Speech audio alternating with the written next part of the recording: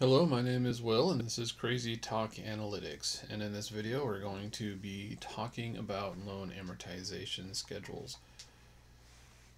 We have a few talking points here worth mentioning as far as what the plan is and see how well we actually stick to it. So we're going to attempt to create a loan amortization schedule without using VBA, and we're going to kind of wing it a little bit. I've done it a few times. I have an idea how we're going to proceed, but I never really know what's going to go on the spreadsheet until I actually start doing it.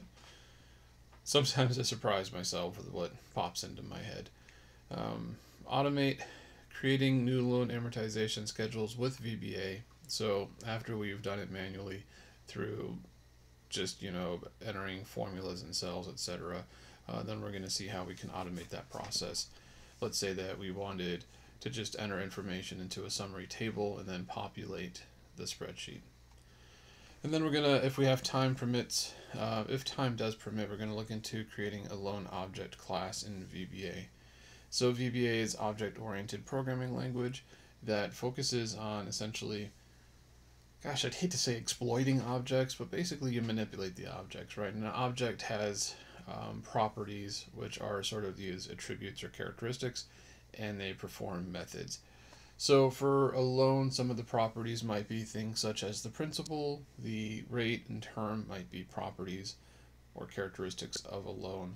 And then methods might be things like the actual amortization or payment or something, or to pay a loan or apply payment. You can really get creative with it. So one of the things that's not on here, because I don't know that we'll get through all this today, is, or in this session, is then taking that loan object and pulling it into Microsoft Access. Now you don't have to have these, you don't have to use VBA at all for Microsoft Access, so I don't want you to think that it's a more complicated application than it is. But I think that you can really take Access and turn it into a proper application if you fully utilize VBA. So I've been using Access for a long time. I've only been learning or using VBA for a short time relative. Let's say I've been using Access for definitely close to 15 years and possibly more. And I've only been experimenting and really learning a lot about VBA over the past 4 years or so. So just to give you an idea, there's a lot you can do without it, but so much more you can do with it.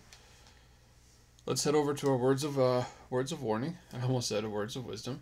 So this is where I would recommend you pause and take a look. I'll discuss a few of these briefly, but I'm not going to go over them in detail. So take a look at the screen and see if this is something that you want to proceed with, and do proceed with caution. I always enjoy and appreciate when people continue to watch, but videos will be long. I'll talk a lot, probably make mistakes, and also I'm kind of a recent lightweight drinker and I'm having a beverage. It is late. Don't think it's not an appropriate time, but yeah,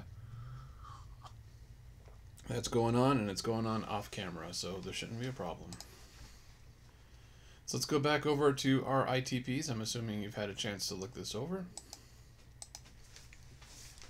So we're going to start off creating a loan amortization schedule. Now, this is really just a schedule that takes a loan and applies your monthly payments to it over time, reducing the balance. And what's great about this is you could take some of the values, such as your principal, your interest, the interest rate, and the term, and the number of periods, or yeah, that's essentially what the term is. And you can calculate that schedule out so you understand how long it's going to take, what the loan's going to look like, what your interest payments are, etc. So let's go ahead and pop in a new spreadsheet and just kind of get started. All right, so we're going to go ahead and get started in actually creating a loan amortization schedule here on this wonderful new, fresh, empty spreadsheet. So I'm going to zoom in a little bit. That's just entering control and scrolling up on my mouse, and I am using a Windows system, not any of that Mac or Apple crap that some people use. Hopefully I didn't offend anybody there. I'm not a Windows supremacist. It's just that, you know, Windows or IBM clones, whatever you have them, they just happen to be better. It's kind of a fact. So we're gonna go ahead and just enter. Well, let's enter some values in here. So we want our principal or loan principal amount. You don't have to enter in the specific exact exact terms here if you don't want to, but you know, there's some flexibility there. We have our rate, our basically, let's say this is the annual rate or your APR. We're not looking for APY or anything. And then we have our term, which will be in term of months. So one thing to note here is that the annual rate is an annual value, and our term or loan periods will be monthly. So we need to put these both on the same page and not just the same spreadsheet page. So our principal amount, let's say, is $15,000, and our annual rate, let's whatever, just make something up, 10%. You can enter whatever values you'd like to here. If you want to enter actual values for a loan you have, by all means, go ahead and do that. The term is what it could be anything, but I'm going to go with 48 months, which would be 4 years. I'm also going to rename this spreadsheet. Call it car loan. Very succinct, to the point. I'll get my act together tonight, I promise, or I won't. I don't know. Hopefully it'll be entertaining in some way, if not in terms of actual valuable content that you can use. So let's calculate a payment. And by calculate, I just mean we're going to use a function that's going to do all the heavy lifting for us. So equal PMT, and what we want is the rate. So these are the arguments that we need to pass: the rate, number of period, the present value, future value, and type. Now, if you wanted to, we can go ahead and turn this little warning off. It's kind of a distraction. I think I need to get out of our formula here, and there we go, close that out. So I'm going to enter this equals PMT, and if we click this little f of x, it's actually going to open up our this function argument dialog box, and we'll get information about each field if you're new to this. So the interest rate per period for the loan, for example, 6% divided by 4 for quarterly payments. Here we have monthly payments, so we want 10 divided by 12. So we can enter this and just do a divided by 12. And I pushed enter instead of tab, which was bad on me. So the number of periods is our month here, and the present value is our principal. The future value will actually be 0. You can leave it blank. It's essentially the same thing. And for type, this is a logical value, which is true or false, or 0, 1. And it says that 0, well, basically, payment at the beginning of the period will equal 1, and that would be what we call an annuity due. Payments up front, and payment at the end of the period, which is more common, would be 0 or omitted. So just go ahead and put a 0 in there for clarity. So this tells me that a $15,000 loan with a 10% APR paid over 48 months in monthly installments would have a loan payment of $380.44. The number shows up as a negative, as it is a payment, which I typically am not like a huge fan of, but it is what it is, and sometimes it works. So let's go ahead and put in, we'll say, our period here. So we're going to have 48 periods, and I know I don't do things the most efficient way possible. I'm going to change this format before I drag this down. So I'm going to format cells. I'm going to click on custom, and we're going to change this to double zeros. The period is going to go into double digits most likely, could be 3 digits. I like to keep my numbers fairly even. I'm not going to use, I seem to struggle whenever I use this fill function. That should be able to take the numbers down to a specific value. In this case, that would be 48, but I always have issues with it. So we're just going to use this value represented there. So we see that as we drag, it kind of gives you a prediction of what that cell is. And we're just going to go ahead and do this as such. Now I'm purposely leaving off dates for this, and we can get into that later. I mean, dates aren't that hard. You can do functions that easily calculate dates based off of putting a starting date in here, and then you can predict the payment date. The problem with putting payment dates definitively here is that if there's an error, if you rely too heavily on the amortization schedule that wasn't generated by the lender directly, then you say that the payment is due on this date, or this is a period end date, but you've calculated it incorrectly. Yeah, I wouldn't want that responsibility right now. So it could be there for general awareness, or for maybe translating the payments over to sort of a budget or forecast schedule or something. So there is value there, but right now I'm just going to go ahead and leave it off. So we have our period, and we have our beginning balance. We have the interest, which gets accrued, and then we have the payment, which gets applied. Now what I'm going to do here is I'm going to actually say calculated payment, and this is one of those things where you can diverge a bit, and what actually is going to go down here on the sheet maybe isn't what I had planned.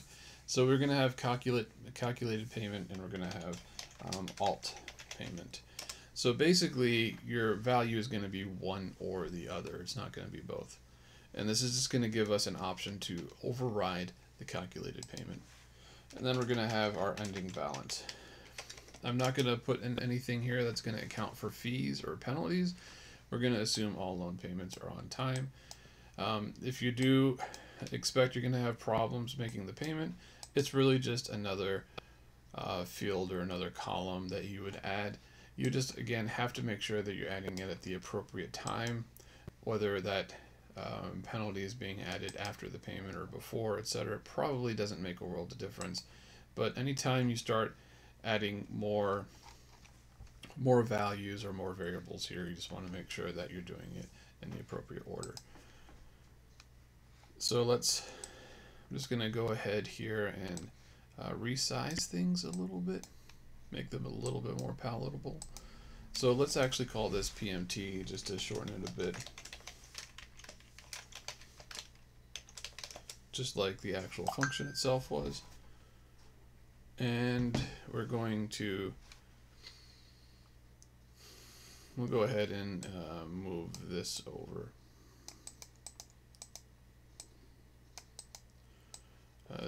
We're really just getting into aesthetics at this point.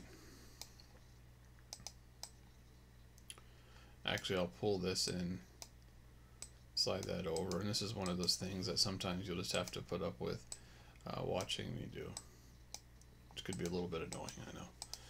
So the 15,000, we'll convert that to a proper number format. Typically, you're not going to have to worry about decimal points in the actual loan value, and then the APR will go ahead and add a few zeros, as that could actually be a thing. You could have 10.075% loan. And then our loan payment here, which is actually a calculated amount.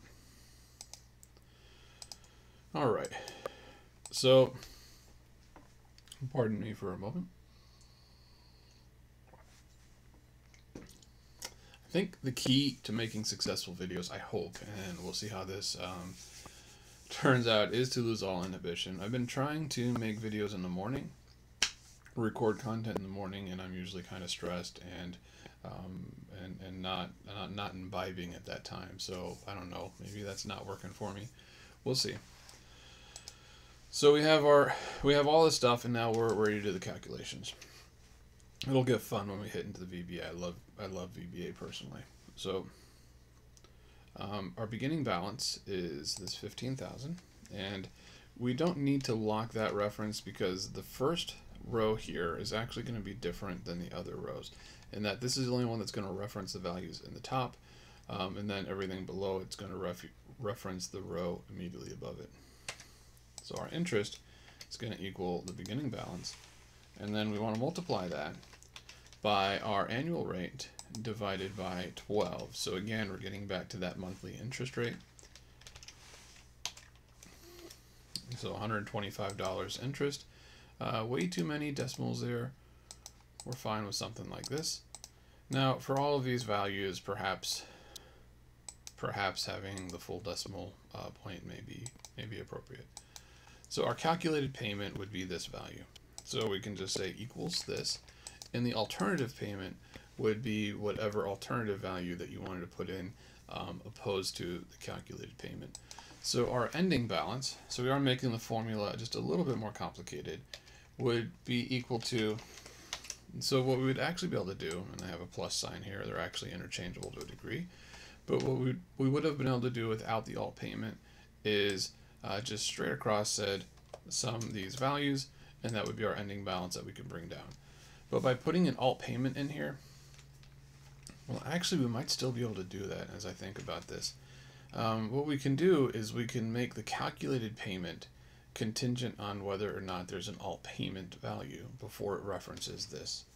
So how we would do that is we would say equals, and there's so many ways to do things in Excel. That's one of the amazing parts of it, right? Is that it's all about your thought process as you approach it at that particular point in time. There's so many different ways. So if we say if F9 equals double quotation marks, which basically means if it's blank, then we're going to equal this calculated loan payment. Now there is one more thing, otherwise we're going to enter, we'll leave it as a 0 or a blank spot. So there is one other thing, which is the alt payment right now needs to be a negative value. So we have that. It actually doesn't come across in the red in the same format. So I just clicked on this, did the format painter, and so it sampled that for the format and then painted it here. So we have the red for the negative numbers. So the only issue with this is if you want to enter the payments as a positive number, basically if you don't want to have to always go in and enter them as a negative. So we could account for that just by having this field subtracted instead of added, but I'm going to leave it this way for now. Payments will always have to be a negative. So if you enter an alt payment, it'll remove the calculated payment, and then you'll just have that. So there, I suppose it doesn't even matter if your alt payment is less. That wouldn't make sense, so we should be good here. So I'm going to then take this sum and actually click this box, this outline, to include the alt payment. So by summing these values now, the ending balance should be fairly appropriate. So now the next row, we will say this beginning balance equals the ending balance, and then our interest. This is actually a constant formula, this will go down. So we need to make this D4 value here an absolute reference. So we can do that by locking that in using the F4 to toggle the absolute value, and that will put a dollar sign. It should be easier to see now. A dollar sign in front of the D and the 4, and that gives it an absolute reference, and then divided by 12. We drag that down, and that should work. So our interest payment has gone down because we've paid off some of the balance. Our calculated payment is referencing F9. Again, we want to make that an absolute reference. So I'm going to go ahead and push F4, and then over here as well. This G, what is it? It says G8. So F9. So F9 is actually not absolute. Let's change that. I'm going to push F4 again to toggle it. Now we're in a mixed reference. F4 again, another mixed reference, and then one more F4. We've cleared our absolute reference. So it's the red up here, the actual loan payment, that I need to make absolute. I'm going to push F4 to toggle that. You can see it kind of updating down here. Push enter, and now if I bring this down, rather the formula is over here. If I bring this down, that should work. So if I delete this value, we should be good to go. So if you want to override the calculated payments, all you have to do is enter a value in the alt payment. Just bring this formula down as this references everything to the left. So the relative formulas change in relation to your cell, and the absolute just locks those references so that the relation of the cell isn't that important as much as the absolute reference of what you're referencing. Okay. So now we're just gonna highlight that row or that selection and then drag it down. We will clear this alt payment here so that we have our calculated payment all the way down, and then we'll just bring it, and this should get us pretty close to 0. So we have that. Now one of the things we will note here is we probably don't have a perfect dollar value here for all practical sense. It looks like it, but it might not be. So what I'm going to do is I'm going to say round to 2 spaces. And then I'm just going to double click down there to bring it down. So now we have a penny. So with the penny, what we want to do probably is say this is 380.44, which probably rounding this is probably the issue as well. That might be where some of the variations come in.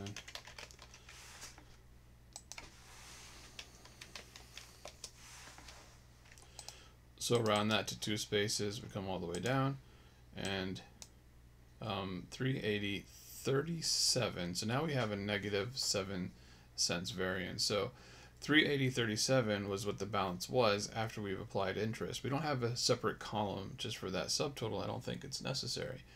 But $380.37. But we're paying 380.44.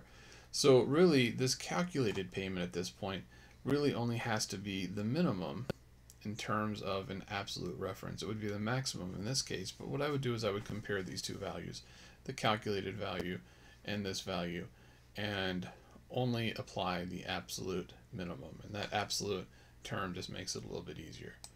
So what I'm going to do here then is say equals, so let's put it this way. So if F56 is blank, then we're going to enter the value, and that's going to be a negative of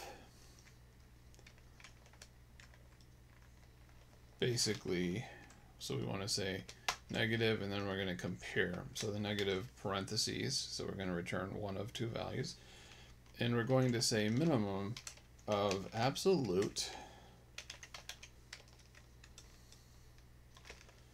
sum of these values, or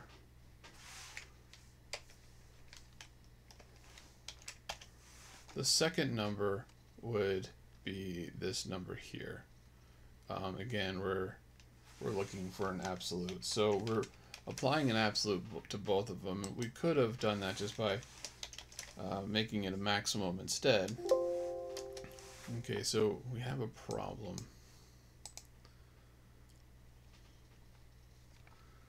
So the formula is getting a little wonky here. So we have a parentheses, so we have 4 opens, 5 opens. We definitely don't have enough closes. Let's go ahead and put one more closing parentheses there. And that didn't, no. All right. So let's do something. I'm sitting kind of far from the screen, as I tend to do. So this is what we're going to do. We're going to break this out separately. So we're going to say equals. So we're just going to equals minimum of, actually this is, yeah, we don't need to absolute this. This is straight up. So minimum of sum here, or absolute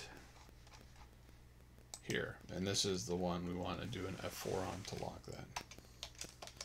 So 380.37, and then that, we're going to make that a negative value. We're going to apply the formatting here, cell formatting there, so we're in the same format. And then we're going to take this, and what we can do now is drag this down, and then take this value, this was a G3, that's referencing that solid value, that absolute reference there, and we're going to paste that formula in there. So basically, if F56 is blank, then we're going to perform this calculation. Otherwise, we're going to put a blank value in there. And then that should work. Now we bring it up. Unfortunately, there's no quick click and drag to, like a quick populate the formula up. You can only populate it down. So this works. Now we're going to have a problem. Actually, we shouldn't have a problem. Let's say that we did a $500 payment here. Well, we want that to be a negative. And we did this down. Hopefully, what's going to happen is at some point right over here on period 47, we actually paid it off a bit early. So if we kept doing this and we did a negative 700 and then negative 800, we should see our amortization schedule sort of adjust. I'm not a huge fan of, of those dollar signs. So I'm going to go ahead and do this, and that just kind of removed them by applying this comma style, which is kind of an accounting style. Very useful in my opinion.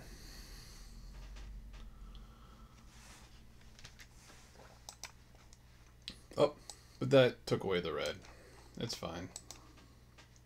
So let's go ahead and be consistent. Alright. So our payments stand out. We know all these are dollars. We don't need the dollars consistently throughout. I know that can be a point of contention for some, but let's face it, this is probably better, easier to look at. So the actual periods themselves aren't going to disappear. You could hide those values if you wanted to, but I think we're good with this. And again, adding dates, not that complicated. You just want to make sure that they're right. So what I'm going to do is I'm going to select this cell or this row. I'm going to come up here to view, and we will say freeze panes, and we will just lock that in. So by selecting this range and saying freeze panes, now if we unfreeze, we'll free that up. Basically what we're doing is we're going to freeze everything to the left and above the selection. And since there is nothing to the left because we've selected the entire row, it's only going to freeze what's above.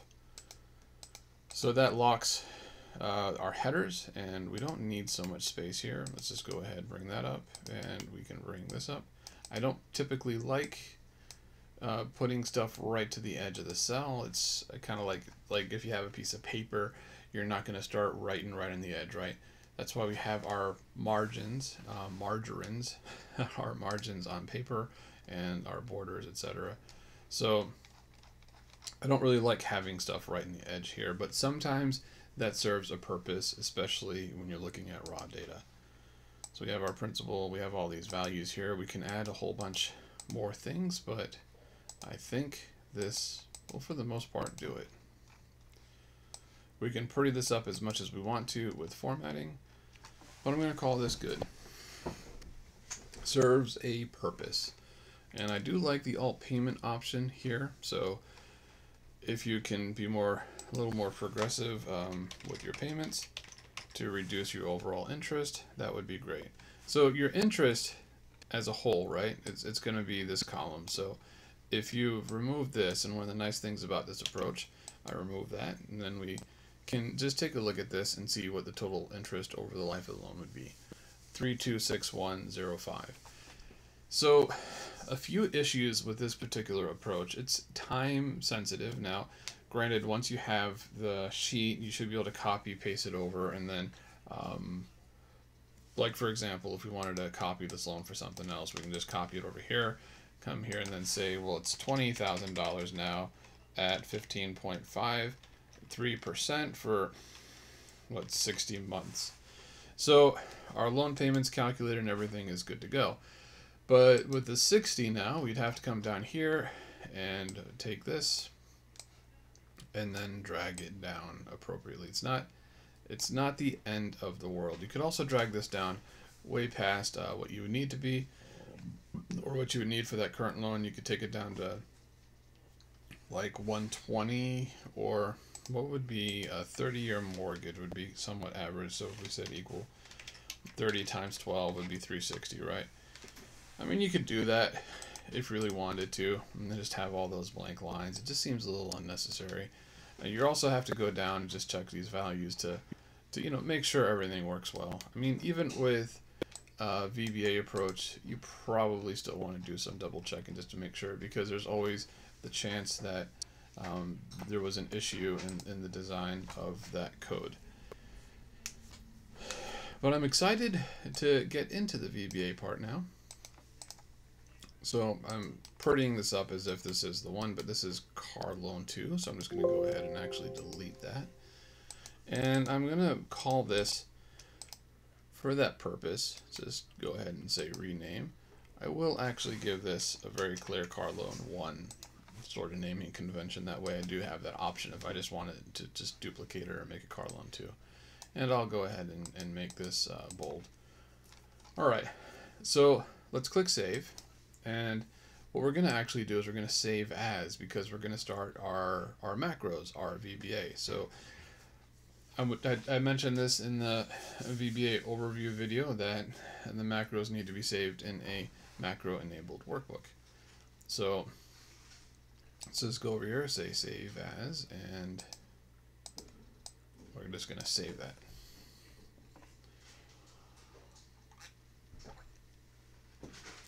Okay, so now we have our XLSM file. If you missed that, that's all I did was just selected the XLSM macro enabled workbook format and then saved.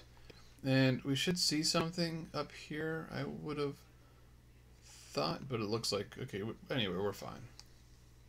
So let's add a new sheet, and we're going to call this our loan summary.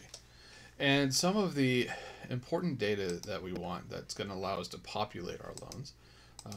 Now there's a lot of different ways you can do this, and this way might be somewhat more complicated, but it's kind of fun too.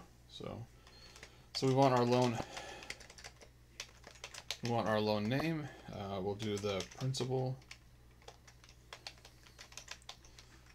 and we'll do the rate and the term. So I'm not going to specify here, these are annual rates and monthly terms. These are things that can be specified, but for the sake of space and time, I'm going to be somewhat open about it. So what I'm going to do here is I'm going to, well, let's put this information in, right? So car loan 10%, 40 a month. So we'll take this text and we'll do a copy C, and we'll put car loan. Principal was 15. Rate is 10%, and term is 48. We'll go ahead and bump up those decimals, and we'll do this, and this should be pretty good. And then what we're going to do is insert table. So table is an actual object. It's an actual thing that exists in Microsoft Excel, right? So it's not just taking up space on the sheet, it's a definable object that has properties and does methods. So we can start to use that with our code. Cell ranges themselves, just this area is an object also. But it's a little bit more difficult to, depending on how much we have in here, to sort of define or access that range. It's not crazy difficult, it's manageable easily enough. But I want to make this a table. So what I'm going to do is say insert table, and this little dialog box pops up, and it says, where's your data? Data's here. My table has headers, which it does. It's fairly accurate, so we're going to click OK. So now I can change the aesthetics of this if I want to. We're good with this, I think. Let me bring this up a bit. And you could reposition your columns. So if I want to add a new loan, I can just tab here, and that's going to add a new row in my table. So just merely by tabbing like that, I'll do a Control-Z to undo. You can expand your table content. Your table by definition has a default name, which is somewhat bland and boring. In this case, it's table 1. So if I select table 1 from my name box, that's what this is. It's not an address box, it's a name box. it'll actually take me to that table and select the data. So what I want to do is I want to rename that. I'm going to come up here to Formulas, Name Manager, and here's our named reference. Hold on one second. Alright, so here's our named reference, and what I'm going to do is change the name from Table 1, and I don't know what happened to it. There we go. I'm going to change the name to TBL, so we're using this naming prefix that still identifies it as a table, and we're going to call it Loan Summary. So now that's our table name, Table Loan Summary. And close this. Now if we come up here, we'll see Table Loan Summary appear, and it'll be selected. So now let's say we want car loan 2, and let's say we're getting a nicer car here, $30,000. We had trouble paying off that last loan, so 12.75% interest, and this might be, let's say 60 months. I kind of want to center this. It's bothering me a little bit, and we can center these as well. All right. So there's our car loan 1 and our car loan 2, and car loan 1 has a tab, car loan 2 does not. So I'm going to go ahead and push Alt F11 now to launch my Visual Basic editor. So we have a few things going on here. We have our setup fairly well as we left off in the Visual Basic editor overview. We'll take a look at our tools to make sure that our options are set up appropriately, but we have our objects, our worksheets, in our workbook. So we see that Loan 1 is sheet 5 and the loan summary is sheet 4. These are the sheet names. I'm going to go ahead and, I double clicked, which opened up the module. I'm going to go ahead and just click on this, come down to the sheet 4, and I'm going to call this sheet loan summary. Just give it a more sort of like a name that makes more sense, right? A more relatable name. I'm not going to name car loan sheet because these sheets are going to be added like crazy depending on how many loans we have. So I really just need this, and perhaps we can even say sheet loans to make it shorter and easier to reference. Probably we can get away with putting most of the code on here, but yeah, I think that would be fine for this purpose. So most of the code that's going to be executed to create the loan sheets, the individual sheets, we can have it live on this sheet loans module. Now you'll note we have option explicit up here, which is always the way I like to roll. I like to roll explicitly. So if we come up here to tools and option, you'll see I have this checkbox for require variable declaration. And that is going to put this text up here when you open or create a module, not open one. If it wasn't there in the beginning, then you'll have to type it or get rid of it and then re-add it. So this is how I have my stuff set up. Tab width of 4, auto indent, everything checked except for drag and drop text editing and auto syntax check, which I find more of a nuisance, more of a hinder than a help. So we're going to go ahead and click OK. And I am going to have to invoke my custom dark theme at some point. By the way, my co-pilot has arrived, so I'm no longer flying alone now, which is always nice.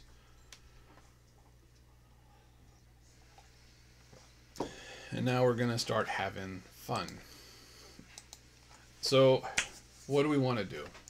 I played around with the idea at one point of copying or illustrating how you could copy an existing sheet, but that already tripped me up pretty fast. I'm not very good at copying sheets. She's already started talking or groaning. And I'll be upfront with you, like, there's some Excel stuff that I'm really good at in terms of manipulating Excel objects. Some I'm just not that good at. I don't do it very often. Primarily I use VBA for custom code, custom classes, Microsoft Access, or manipulating ranges. Not so much for manipulating the worksheets that already exist in a workbook. So that's one of my weaknesses. Put it out there. I'll learn as need be, but we don't need to copy a sheet here. Creating a new worksheet works totally fine for all practical purposes, and it'll get the job done.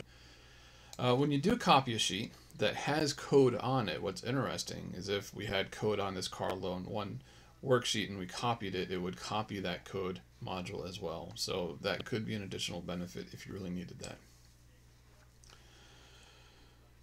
Okay, so we're going to be using the immediate window. We're going to be using our sheet modules. We're going to be using all sorts of goodness. So how do we want to do this? Well, one of the first things that we need to do is we need to access the table, which now is called table loan summary on our loan sheet, which we've renamed sheet loans. We access that table and then we access the body of that table. So that table is going to have different properties. It has a property for the header and it has a property for the body. The body is where the actual loan data is.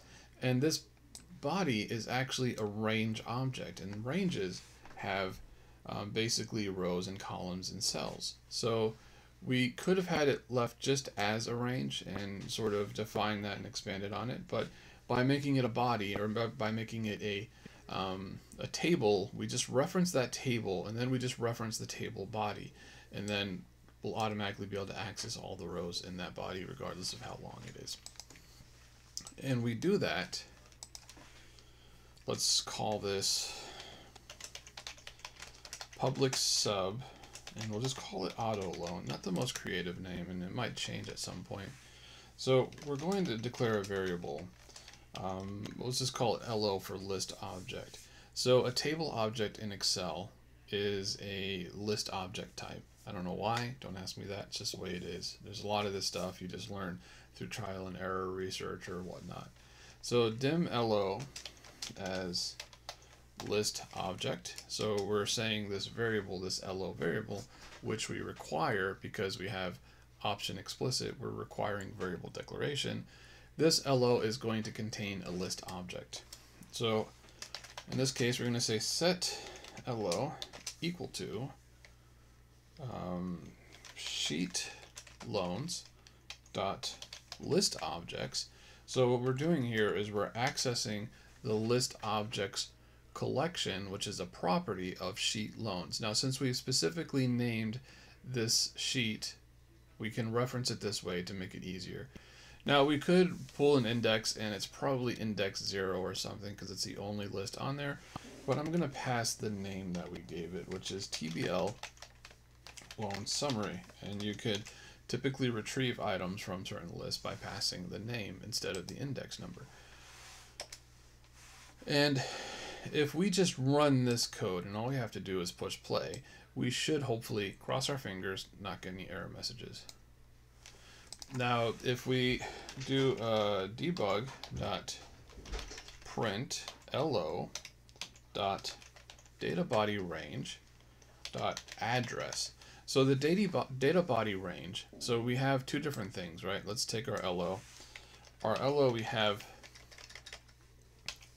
the list object, we have our header row range, that's just one row, and then we have the data body range. So you can kind of tell what each one is, the header data and the data body range, which is your data there. So if we wanted to say we want the rows of the data body range and we want the count, we can sort of pull the thread on all these properties. So we're getting the number of rows that exist in the data body for the list object. And we're going to use this debug.print to return that number to our immediate window. We should get the number 2, and that's exactly what we get. So we have our data body range. Now what we want to do is we want to go through each row and check to see whether or not a sheet exists for that loan name. So we can do that just by accessing the first cell of each row, and then what we need to do is iterate over all of the worksheets in the workbook and see if a sheet with that name exists. And I know this is where I struggled before when I tried to do this, but I think I'm a little bit more prepared at this point in time. So hold on one second. Alright, so we're going to be iterating over this data body range. So how do we do that? Well, see how we're doing on time. Well, we're not doing great, but we're not doing terrible. So I'm going to go ahead and just comment this out for now, and I'm noticing I don't have my toolbars, so there's my edit here. just go ahead and drag that in there. So I'm just going to comment that out. So what we want to do now is then we need a few things. We need a WS object to store our WS variable to act as a worksheet object, and we're also going to do R as, I'm just going to do R as a range object. This is fine. There's so many different ways to do this. It shouldn't be a big deal. So R is a range, WS as a worksheet. We're using very short named variables currently. Okay, so what we're gonna do now is we're gonna enter a for loop. So for each R in lo.dataBodyRange.rows. So we're gonna start iterating over these rows that we just counted. So the way this works is for each row in the rows that are in the data body range, and that's how this is structured, right? So we have our table object, which is a list object. We're accessing the data of it, the data body, and then we're accessing the rows of that. And then for every row, or for every range, and a row is a range, we're going to perform an action. Whenever I do one of these loops, like a for each loop or something, I like to make sure that I end it. And you end it by doing something like next R. So this closes the loop, and then the code in here is going to be what's repeated for each sort of iteration, or for each step through the loop. So if I wanted to say debug.print r.cells1, and what this is going to do is it's going to print the first cell in that row. So let's see what this looks like. We get car loan 1 and car loan 2. Alright, so instead of printing that first cell, let's go ahead and comment that out. So I'm just using this thing here, this comment block, just to quickly comment out the lines. So now we have that row, and we know what that first cell references the loan name. We can be, we can make that, we can give that more variability if we wanted to, but if we didn't know if that first cell was always going to have the loan name, but in this case we do, and we're going to keep things relatively simple. So now we're going to say, again, we're going to say for each WS in, let's say specifically this workbook. We don't have to do this, but this is fine. Worksheets. So for each worksheet, in the worksheets of this workbook, then we're going to say next WS. So now we say debug dot, well actually, if WS name equals this r.cells1. So if the name of the workbook, which is the tab name essentially, or the name that we see here in parentheses, equals this, then we'll say then debug.print WS, or let's go with the r.cells, it's the same thing, r.cells and space found. I don't need that parentheses there.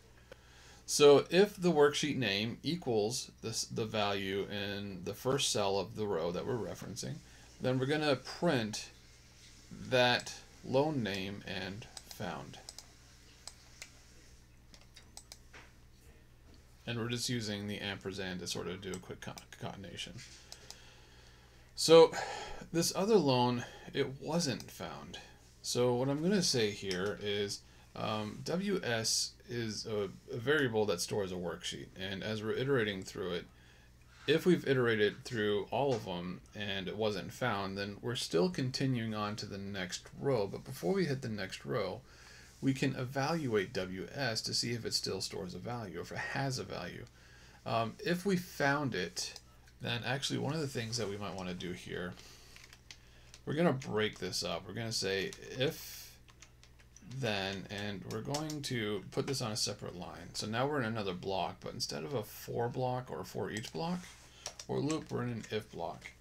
I'm going to say end if, and this allows me to perform multiple commands for this action. So if we found the worksheet, we don't need to keep iterating over the worksheets. We've already found it. So we're going to exit the for loop. So this is going to pop out of this for loop. It's going to bring us into this much larger for loop here, which means it's going to execute whatever's on this line of code here. So what I would say here is debug.print type name ws. And this is going to tell me what type of variable or what type of value is being stored here in this variable. So first we expect to find car loan 1, and then we expect not to find car loan 2, but in both cases we should execute this line. So let's see what we get. So after we found car loan 1, WS stores a worksheet type, and the reason for that is because WS was assigned here. This equal sign is actually called an assignment operator. It's not something that says this value is equal to that value. Well, actually it is. I'm sorry, it is that here, but over here it's an assignment operator. So when you do each WS in the worksheet, it actually assigns that worksheet that it's iterating to over to the variable. So at that time, this WS variable actually has a value assigned to it. This is a equal thing, though. I do apologize. That's me just not knowing what I'm talking about right now. But when it exits the for loop, that WS variable is still storing that value. So when it hits the debug.print type name, it knows that there's a worksheet in there. But then as it starts to iterate over them again for the next R, the WS gets cleared. It doesn't find anything. It clears that variable name in code. So now when it tries to print the type name for the second row, which it couldn't find the match for, it returns the value nothing. So the key here is that whatever code we're going to execute to add the loan that wasn't found on the table, we're going to execute that or trigger it when this variable equals nothing. So we're going to say if WS is nothing, then, and what we can do is probably let's copy this and we'll comment this out and we'll say debug.print r cells not found. So we don't need to know that it was found. We only need to know if it wasn't found. So let's get rid of this and run it. Car loan 2 not found. So this is our key right here, right? This is where we want to trigger the action or the code that's going to actually add our loan amortization schedule. And so what are we going to do now? Let me just put this over here. Let me just undo this. So we're gonna say add loan, right? So let's do another one. Public sub add loan. You might notice what I'm doing on these, and you don't have to enter the parentheses. If you don't, it'll just add it for you. These are one line of text, one full string. So I have to use an underscore or something to connect it. You can't put a space in there. It won't like that. So do keep that in mind. Also keep in mind that I am using indentation to space out my code to make it easier to read. For example, I'm indenting inside of these four blocks, for each blocks. I'm indenting inside of the if blocks. So, and I'm also indenting inside of my sub procedures. All of this makes the code easier to read at a glance, versus having something where it's all. Let me see if I can illustrate it. Oh. I mean, imagine if it looked kind of like this. It would be a little harder to read, wouldn't it? So we'll set it back. I think it was here. So this definitely makes everything a bit easier to digest. Kind of like a digestive cracker or cookie. Give me the option of a digestive cracker or cookie. I'll take the cookie 9 times out of 10. Unless it's a chocolate cracker. A chocolate coated cracker. Okay. I get silly at night, I guess. So we're going to add a loan now. So we want to, all of our variables up here, they all live within this subprocedure. So what we're going to do is we're going to declare some new variables that are going to live in this other subprocedure. And we're going to say dim ws as worksheet. And what we're going to do is we're going to set ws equals to a new worksheet. And this new worksheet is where that loan's going to live. So we say set ws equals new worksheet. Actually, not even that. We're going to use the worksheet collection. So that's worksheets, and then the worksheet collection has I think it's a method called add. So we see this here. Looks like a little green eraser being thrown. That's what I like to think of it as a chalkboard eraser or something. That's our action, that's our method. So worksheets is a collection, many different properties in a collection that you can reference by their index or name, but it's also kind of an object itself. Because we're assigning the value that gets returned, which the add method actually returns or creates a worksheet, we're assigning that to the variable, we need to use the parentheses. And it's going to be after something. And in this case, what we'll do is we'll say after the loan sheet. So let's say sheet loans. And actually we want to specify it's not before, it's after. We can actually specify that by saying after equals sheet loan. So we're actually putting it after an object. We should be able to leave all these other arguments or parameters blank. So if we do a debug.compile, it looks fine. So we're going to say if ws is nothing, we're not going to execute this anymore. I'm going to put this here. Hold on. Yeah, we need to finish this with an F with a block there. So I'm gonna put the apostrophe here to start my code comment, but it still expects this code, this if then statement to be finished. So we're gonna say if ws is nothing, then we're gonna add loan. So if we run this and it doesn't find a loan, it's going to add a worksheet. It's going to add a worksheet hopefully after our sheet loans tab. So I'm just going to move this over here and we're just going to push play. And there we go. Our sheet 4 got added afterwards. I'm going to delete it because we don't need it right now. We're not done with what we're doing. And we're going to bring this back. So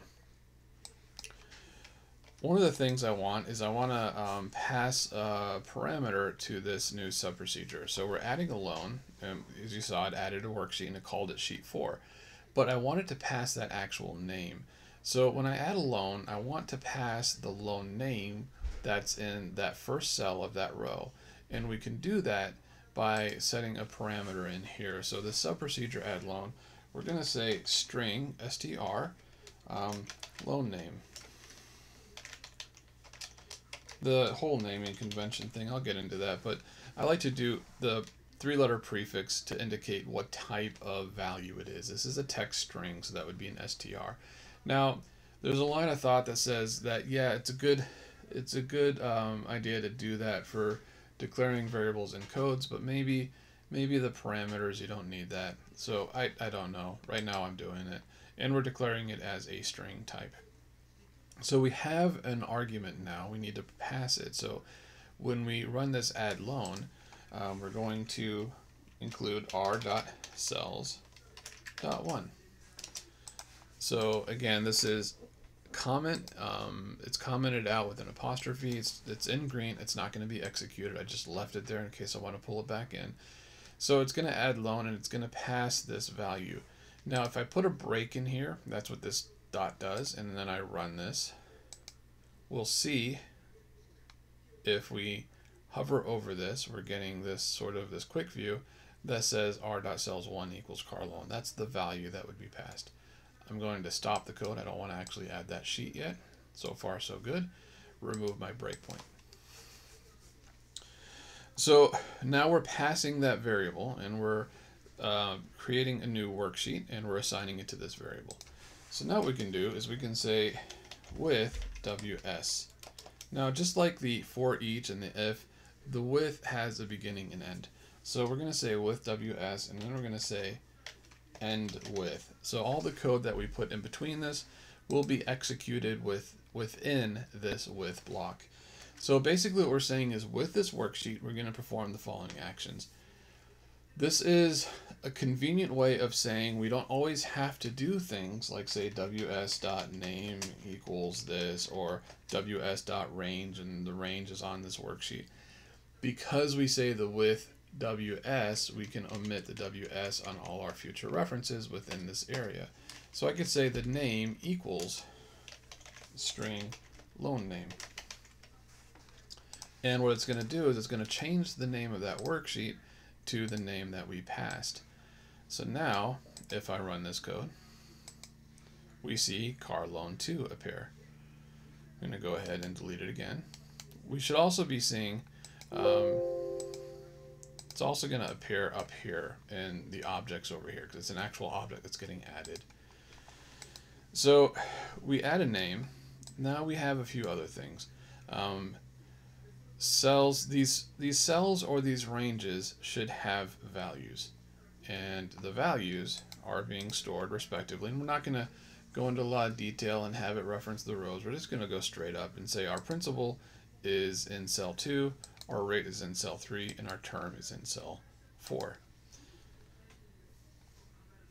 Principal, rate, and term. So we're going to leave this open for a reference. It's going to be in that order, and these are the cells that we want to populate. We want to sort of replicate this look. So we're going to say dot range, and let's say B2. So we're just going to do actually, let's do this cells reference. So instead of range, which pulls a specific range, which could be a cell, a row, a column, or whatever, and you have to pass an address to it, which is typically in that alphanumeric context like B2. Cells does the same thing. It returns a range value too, but uses a numerical reference. So row would be second row and second column. So 2, 2, and then what we're going to do is we're going to say equals principal amount. And then we're going to say dot, so we're going to say cells, let's say still row 2, right? So 2 and then 1, 2, 3, 4. And that's going to equal, actually what we can do here is we could pass this entire range reference. So what we're doing right now is we're passing just the loan name as a string, but let's try something here. So what we're gonna do is let's say row as range, and we're not gonna do it as a string anymore. And we're gonna say, so sometimes when you pass something like this, I think this might be fine. We might get a by reference error or something, we will see. And that's because variables can be passed as parameters as either references or values. A value will convert that number to a specific value, whereas a reference will still affect the object that's being passed. So we're just going to leave it row as a range, and I think it's by reference by default. How you would set that is you would just say by ref like this, or by value. And we'll go over in a future video the effects that these two options have, but we'll leave that off. So we'll say row as a range. So now instead of passing r.cells1, we're just going to pass r as a whole. And instead of saying we're just going to equal string loan name, we're going to say row dot cells dot 1, and then this is going to equal the principal amount. And now this allows us to access the other values, such as row dot cells dot 2. We just need cells. Oh, we have an extra parentheses here. Let's see how this works, if it works. Maybe I've made a mistake finding that. I used to make so many mistakes when I started this. So it looks like it worked. Yep, totally worked. Zoomed out, but we got our values in there. So we're just going to go ahead and we'll delete that. So passing that entire row object as a reference saved us from having to pass all the little parameters. So now we'll just go through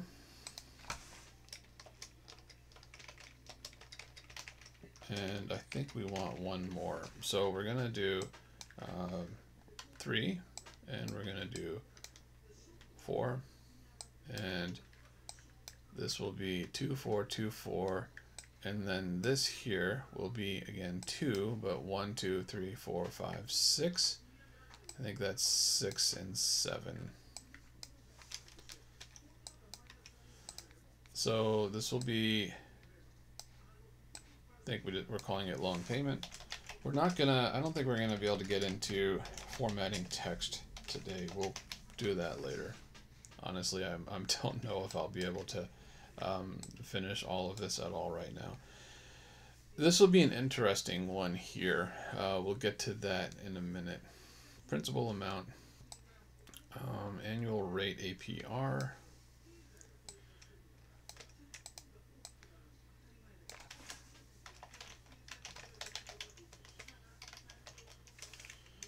And then this one will be term in months. So this is 2, this is 3, and this is 4. So for the loan payment, this isn't something that I'm really happy about using right now, but for the sake of time and also for the informational aspect, I'll go ahead and throw it in. We're going to access something called worksheet functions. This actually houses all of the functions that Excel has. So any functions that you can enter on a worksheet, those aren't VBA functions. VBA has its own separate unique functions, but you can access this class, this object, if you will, and then you can access the functions through this, which are listed in here as, I guess, they look like methods, which I guess always equate functions and properties and methods and some procedures, but this is how these are listed. So we can pull the PMT. It doesn't give you the defined parameters that you do that you have in this, unfortunately, but I'm pretty sure it was rate, months, future present value, future value, and then your argument 5 is your 0. So the rate would be this one right here, row cells 3. So we have that, and that's going to be divided by 12. Our term months here, and there are so many ways you can do this, honestly. And then the principal amount, or the present value, and then this, and then this, and that should be fine. So let's see what we get now with this.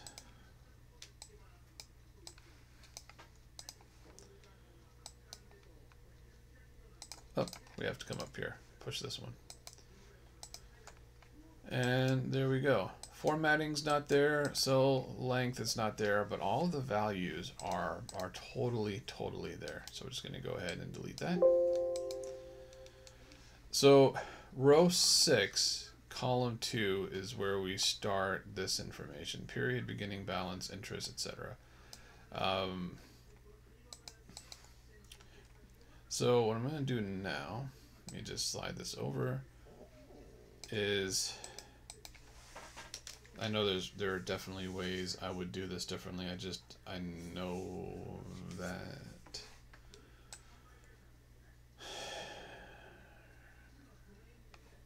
But here we go. This is not ideal. Sometimes when you're tired, you do things in ways that you're just not so happy about. Cells 6 and then 2. So we'll say this equals something, and then we'll do 2, 3, 4, 5, 6, 7. All right.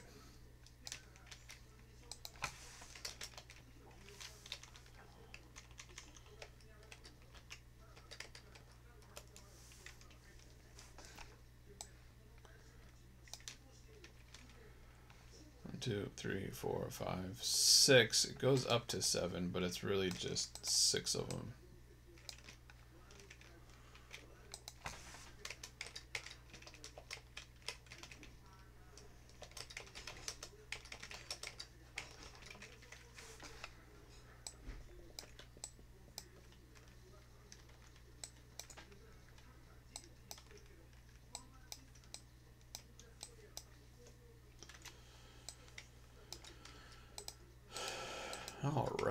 All right, this is actually getting very close to being done.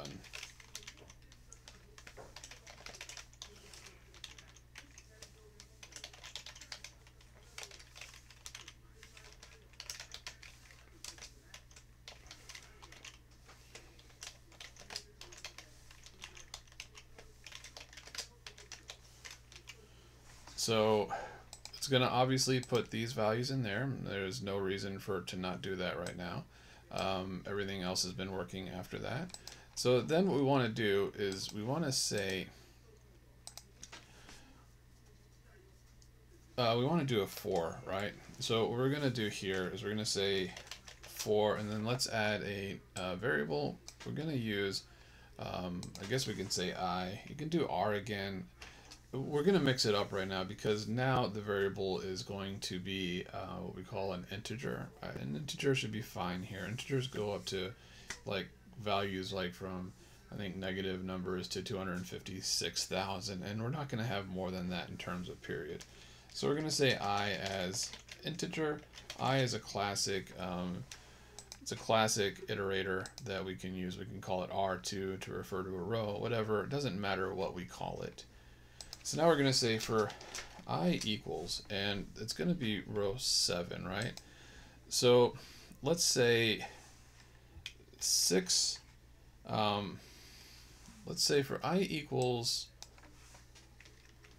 1, 2, and I can't type here, T0. I don't know how that happens. And then what we want is the number of months, which is in this reference here. Having variables for these specific references might not be a bad idea. Makes them easier to understand what's going on. The fact that we have the header or the actual sort of like the field reference right before it kind of makes this easier to find, so it's not terrible. So for I equals 1 to, in this case, 60, right? Because that's the value that's in that cell. So for each value from 1 to 60, what are we going to do? And then we're going to say next to I. So we're going to say cells. So the row is what's going to change. And 6 is where our header was. So if we say 6 plus I for our row, and then the column is going to be 2, which is going to be the period, we'll say equals I. So that gives us our period value. The next thing we need is our beginning balance. So we want to track the balance. We're going to need a variable for that. So we're going to say, in this case, we're going to use a currency type. So we're going to say currency balance as currency. And then what we're going to do is we're going to actually assign that variable when we do the principal amount here. So we'll just insert this here just to keep it consistent. Currency balance equals row cells 2. All right. And I guess we could also, let's do our variables here. They're going to make things easier. We're going to say DBL interest as double. This is a double floating point integer, which is basically a decimal value. Probably could use decimal also for this, but this should be fine. So we're going to say DBL interest equals row cells A3.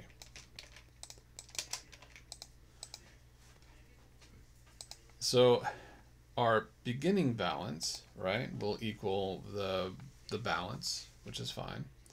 So we're going to say dot cells again 6 plus I, and 3 now equals, so the cur isn't current, it's currency, current balance. And then what we're going to do now is say interest. So interest equals the current balance times the rate. So we're going to say dot 6 plus, and we could assign this to a variable also, like relative row reference equal to this, so we don't always have to do the 6 plus I, but it's not the end of the world.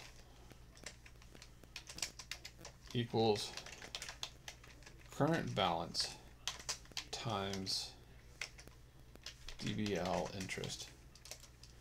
And the next thing that we have is our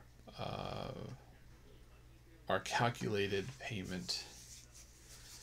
So this is a tricky one in terms of replicating what we have there. So the interest, all of these values right now, they're going to be static. And I'm just going to tell you right now, actually I'm going to remove the alt payment just for the sake of time here.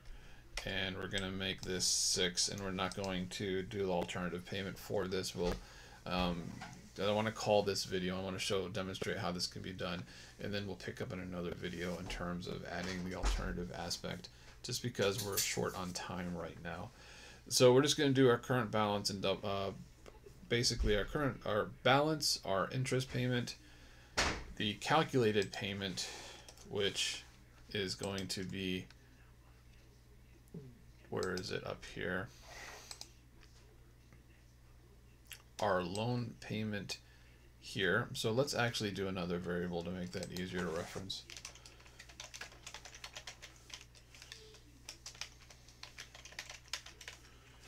All right, so what we're gonna do is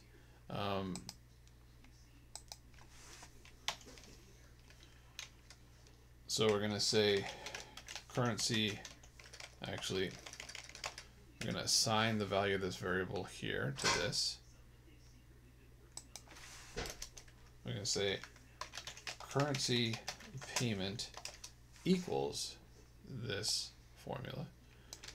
And by the way, now that we have some of these here, we could say interest would DBL interest is actually row cells 3 divided by 12, because it's the monthly interest. So then we can take this and we could put that there, and this is the term, I believe, and this is the payment or the balance.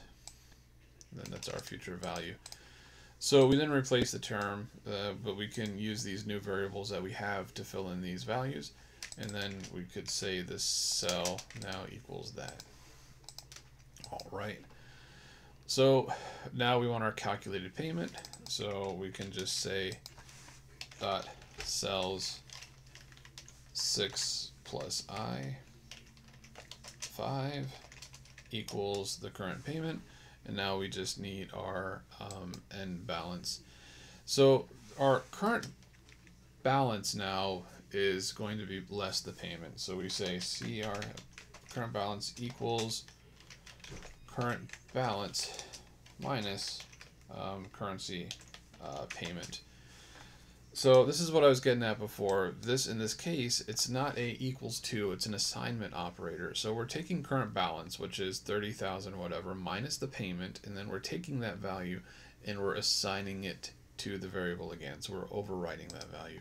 The ending balance is going to be equal to that. So cells 6, very repetitive in this case. Again, not ideal, not super happy.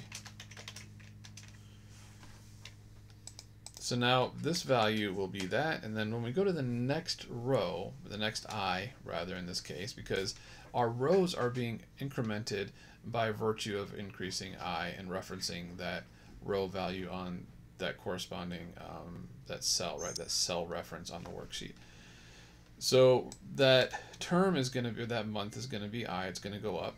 And the currency balance, I should say, is now going to be the new balance because this variable is being overwritten. So when it comes back up here for the next iteration, this value is now the last stored updated value. So what we're going to have with this should go all the way down to 60, and it should calculate pretty well. We didn't do the rounding. We'll worry about that later. And we don't have any functions or any live updates. So these are going to be static values that we're not going to be able to change just by plugging in a alternative payment. But let's see. Right, in terms of providing somebody with an amortization schedule, this should work unless I messed something up. So here we go. All of that work was done instantly. We have period 1 through 60. We're applying our payment, and we're subtracting the payment, which is a negative number. So it came back to bite us in the bottom there. So all we want to do is add the payment, and hopefully that fixes this mistake. Let's see, and then we can call it a day. See how fast this happens though? Come up here and we'll find a way to trigger this in our thing. All right, now let's see. Okay.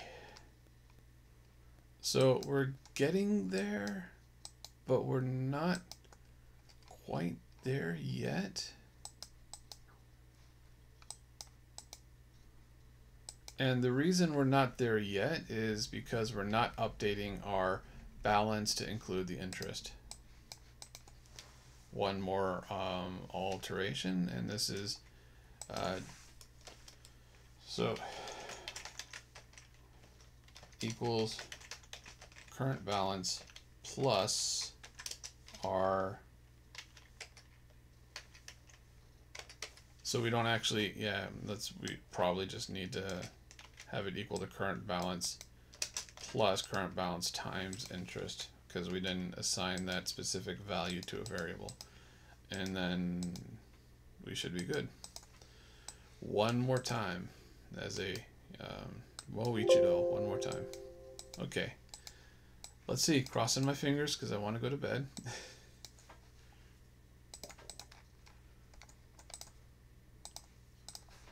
And let's see, it's like it's hidden for the big reveal. And there we go, we're down to $0.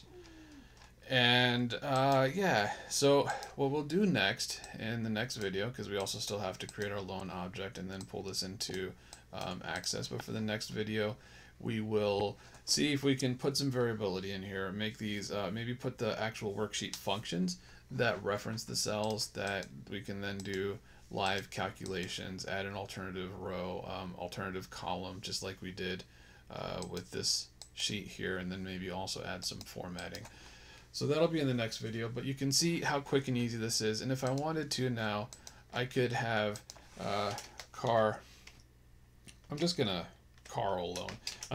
do car loan 3, and what I'm gonna actually do here is drag that down, and then we'll just sort of drag this down. It's gonna be kind of nonsense in what we see here, but the idea is that I can now take this code and I should be able to generate all of those sheets in a flash with all of those values.